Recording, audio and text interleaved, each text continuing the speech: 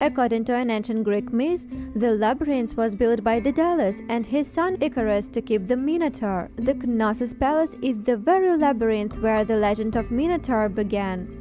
By the legend, the monster Minotaur, the bull of Minos, had 7 young boys and 7 girls every year. The roots of this legend most likely came from the bloody type of sport or athletic entertainment that was quite popular during the heyday of Knossos. This so-called game is depicted in one of the most famous Knossos frescoes, bull leaping, which everyone can see today on the walls of the palace.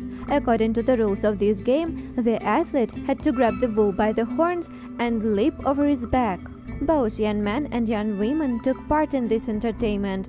This is also known from the fresco. This sport was supposed to be quite traumatic and in some cases fatal.